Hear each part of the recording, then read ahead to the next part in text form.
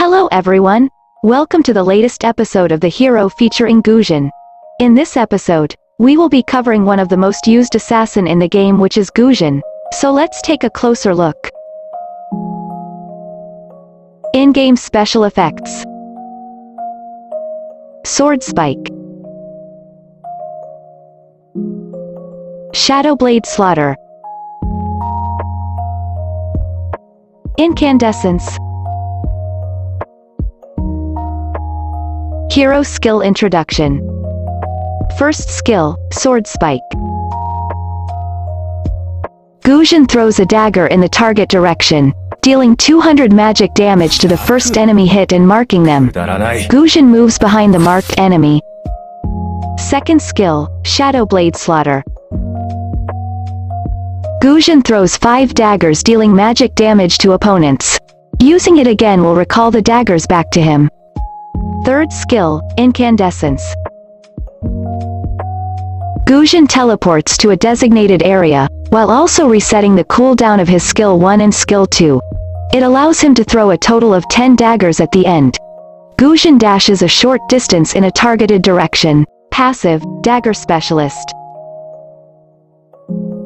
After every 3 skill casts, Gusion's the next basic attack deals extra magic damage equal to 15% of the target's lost HP and heals Gusion by 80% of the damage dealt.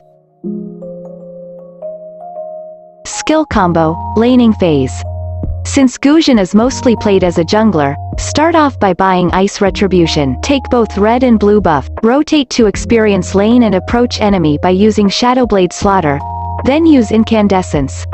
Mark the opponent by Sword Spike and finally finish off enemy by recalling the daggers back. Teamfight. In Teamfight, Gusion can use Sword Spike to approach the enemy and use the skill combo 1-2-3-2-1 and recall back the dagger to execute the enemy. Hero Compatibility, Best Teammates. Gusion best teammates are tanks like Atlas, Tigreal, etc. Together they can do great combos and execute enemy easily. Strong against. Gusion is strong against without blink and squishy heroes like Cyclops, Bane, Leslie, etc. Countered by. Gusion can be easily countered by Lolita because of her second skill. Also other heroes like Nana and Cho. Builds and emblems. So here is the recommended build as a Gusion jungler. Firstly, we suggest to buy Ice Retribution since it deals true damage and slows enemy down. As for the boots, we recommend Arcane Boots because it got magic penetration. Moving to the core items, Genius Wand is built for magic defense reduction to kill tanky heroes, Glowing Wand for sustained damage, Divine Glaive for magic penetration and Holy Crystal for high magic power. Lastly, Winter Truncheon is built to immune all damage and CC effects for 2 seconds. Mage Emblem with Mystery Shop helps Gusion to build items at low cost and boost his magic damage.